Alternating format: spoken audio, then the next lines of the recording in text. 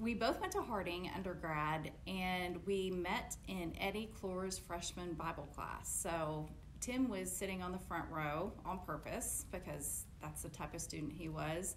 I was sitting on the front row next to him because I was running a little bit late to class, and that's what was left. So, yeah, it's a typical Harding story where you meet in freshman Bible class, and just thinking we were going to class at 8 a.m., just trying to stay awake. And in the meantime, God puts the person in your life that you're going to marry and be with for the rest of your life.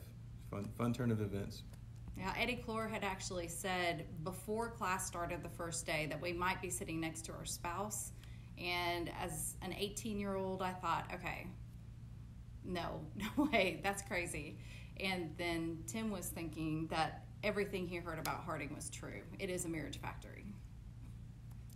Yeah, it was pretty terrifying. I think one of Vanessa's friends was planning her bridal party or wedding or something like that, and I was terrified. So, and that's probably when you noticed me, because I was, you say I was laughing. I was probably just scared. But that's when she saw me, and it was love at first sight, right? Right. Yeah. Well, we have 3 kids. So our oldest 2 were actually born in Hungary. So Alina is now 24. She's married to Blake Stout and lives in Oklahoma.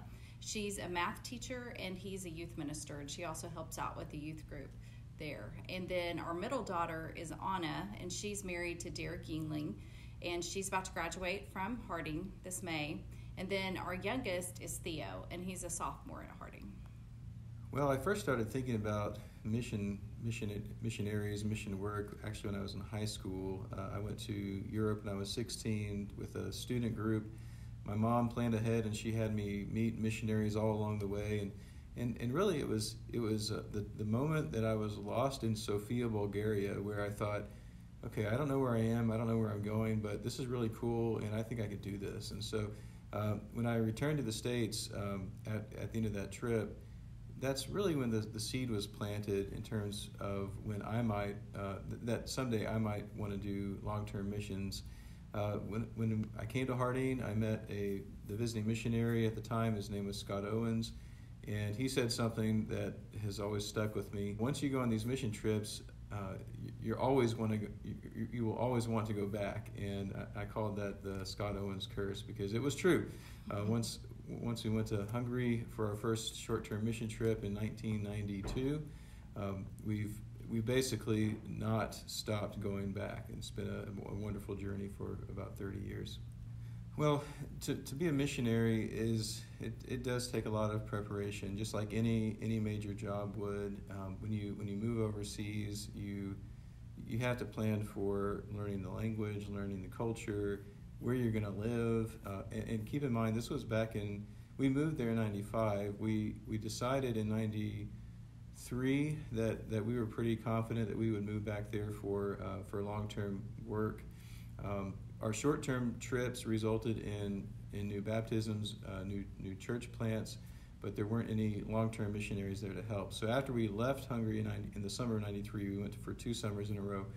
That's pretty much when we decided that we might be the ones who would help these churches become established as long-term missionaries. And so from that point forward, we were looking for people to go with us. We were doing research on the culture. We were trying to figure out how to learn the language. It took a couple of more trips over to do research. This was all pre-Google, so we couldn't do any research online. It all had to be done through printed books, through interviews, questions, telephone calls, and actually going to the country to do a preliminary research. Yeah, we attended every missions opportunity, conference, lecture that we possibly could. So there was a lot of work that went into it, and that's something that surprises a lot of people with mission work, is that just like any major job, this takes a lot of preparation ahead of time, and it took us about 2.5 years of preparation before we moved there. We will always have a heart for mission work. We will always consider ourselves disciple makers, and as Anessa said, the desire to follow God's calling is really what it's all about for us. And so God led us to Hungary, He led us to Harding, and we'll be here for as long as God has us placed here. And in the meantime, we'll share the gospel. We'll try to take groups to Hungary or other places overseas, or like Inessa said, if we're invited to go somewhere, and God opens that door, then we're more than happy to step through that door.